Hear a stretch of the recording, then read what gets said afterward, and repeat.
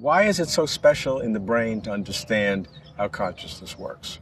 Well, the idea that I had, because of my views about understanding being something which is not a computational activity, I needed something which involved that part of physics which, in my view, had a hope of being non-computational.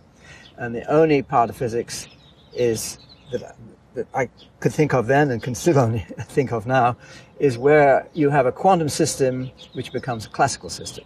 See, this is one of the big puzzles of quantum mechanics. How is it that you have these rules like, Schrodinger's cat being dead and alive at the same time, which are what you get from quantum mechanics, but you don't see them at the classical level. Yes. So there's something missing in the gap between quantum and classical. Now, the question is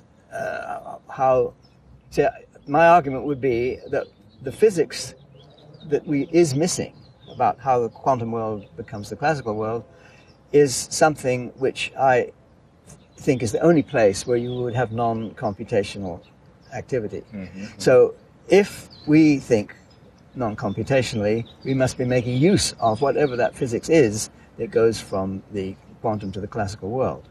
Now, that's a big, tall order, because it means that in the brain, we have to sustain a quantum system to such a degree that whatever this new physics is, it comes in and becomes relevant.